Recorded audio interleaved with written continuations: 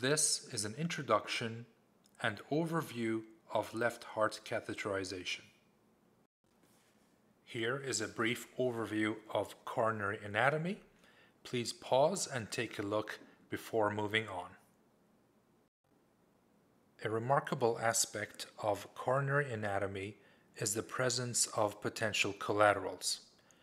The images on top demonstrate how there can be collaterals between the distal LAD and the PDA system, and the lower images suggest how collaterals can exist between posterolateral branches of the RCA and the circumflex. The relative location of the coronary ostia, the valves, and the coronary sinuses is shown here. When you engage the coronary arteries, you will be manipulating your catheter in these areas. There are a number of ways devised to name coronary arteries. Coronary angiography for that purpose is no exception. As a rule, the ostium of the vessel is the first 5 millimeters. The proximal LAD is the segment until the first septal perforator. The mid-LAD can be the first half of the vessel after that first septal perforator. The proximal circumflex is the part of the vessel up to the first obtuse marginal branch. The proximal RCA is a portion up to the first acute marginal branch, and the mid is the straight portion before the bend into the AV groove. There exist other ways of naming vessels, but please pause for a moment to look at this nomenclature. The major branches of the epicardial vessels are named here. A typical right coronary artery bifurcates into a PDA and a PL branch. In a right dominant system, the PDA is a branch of the right coronary artery. That, by the way, occurs in around 80% of the population. If the PDA arises from the circumflex, then the patient is considered left dominant.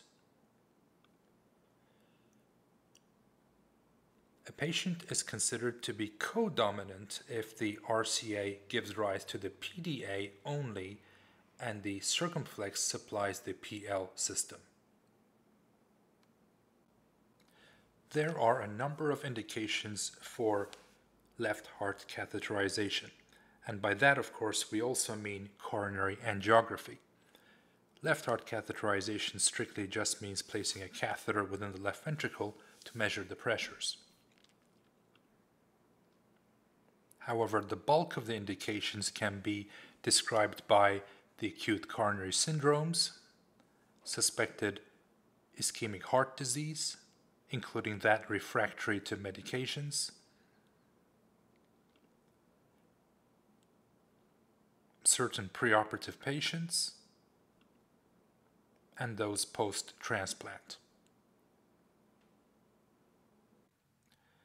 There are a number of contraindications to cardiac catheterization, but some are more serious than others.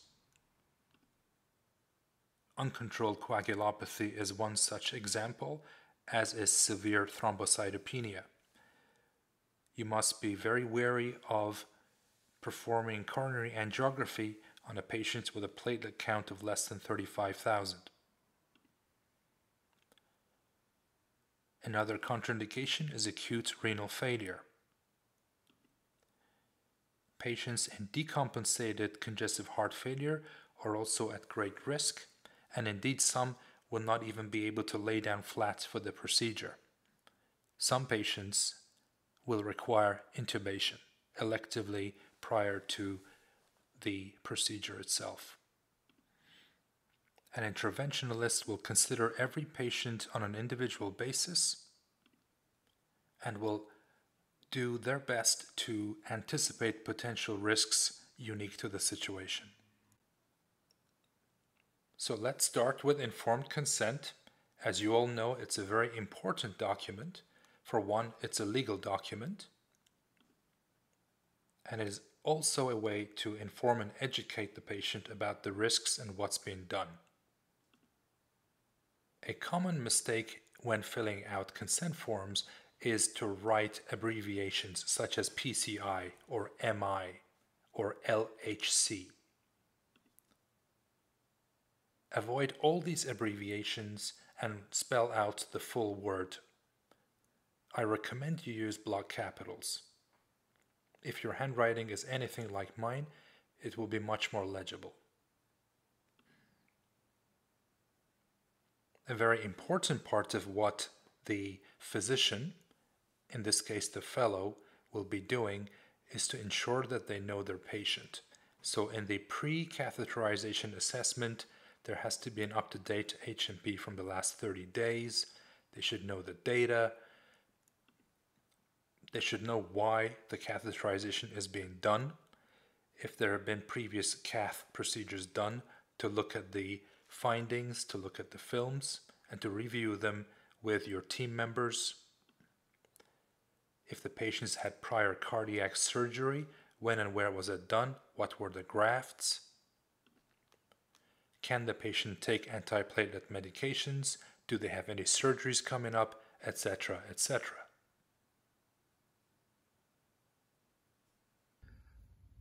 Here is a sample consent form that I have partially filled out.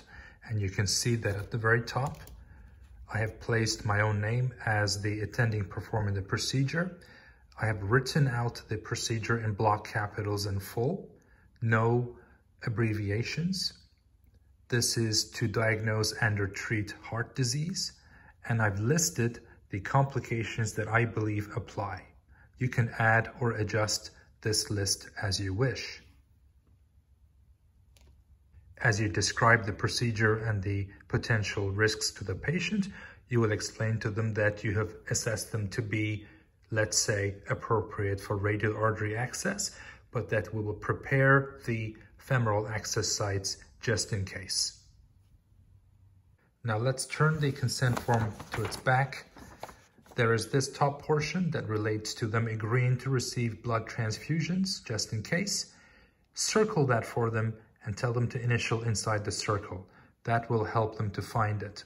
Also, you can circle the areas that they're supposed to sign, date, and print so that they can find it easier.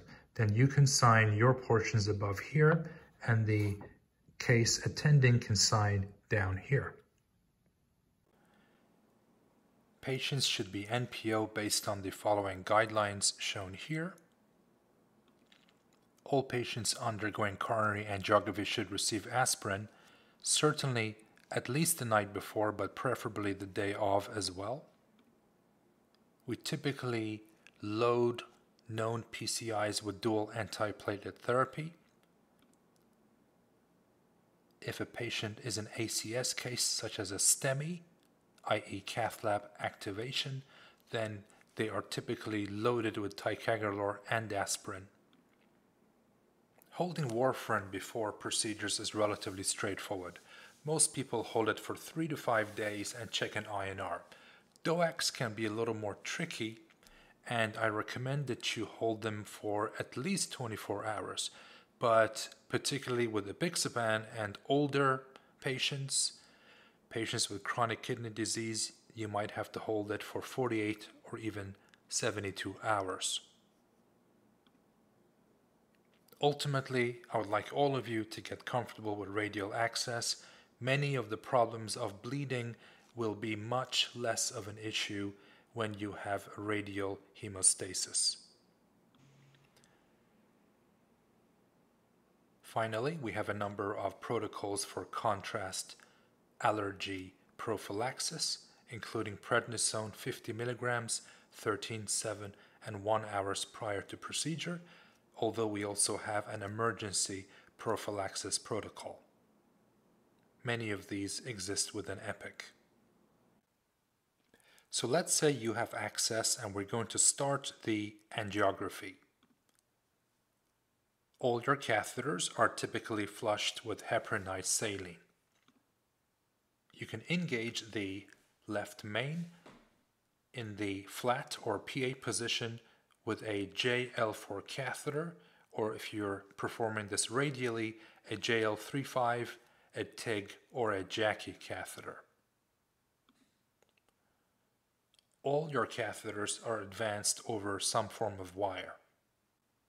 Now for the new operator, engaging the left main can be relatively straightforward, but not quite so the right coronary artery.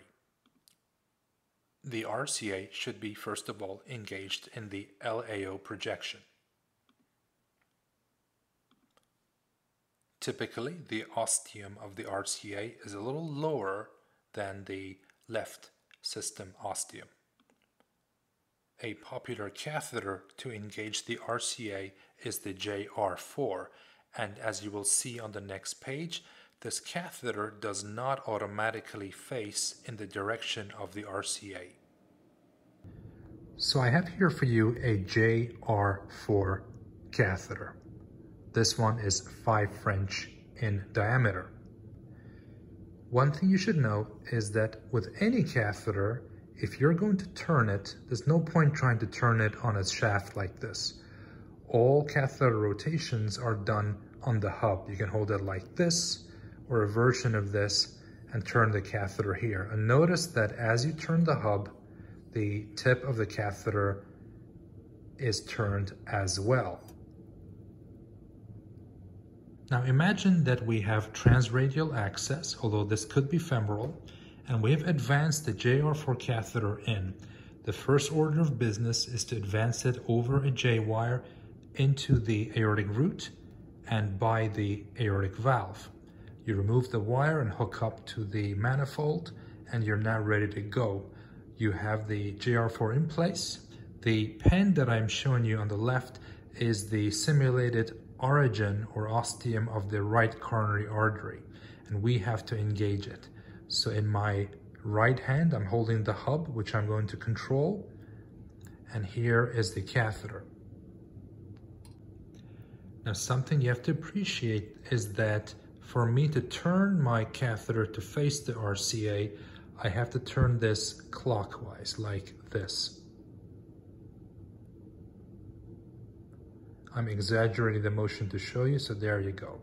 And as I do so, as I turn this clockwise, the JR will start to turn towards the ostium of the RCA. There is just one slight problem. The JR4 does not always behave the way you would expect it to.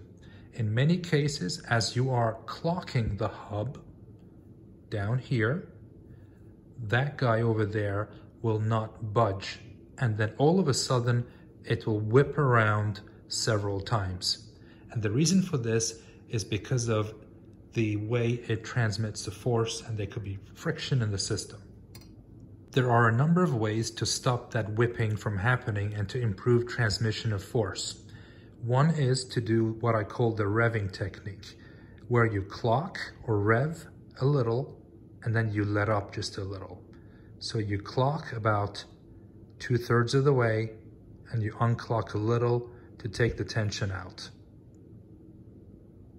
And as you do so, carefully, what you will see happen in the heart is that gradually the catheter will start to face the RCA.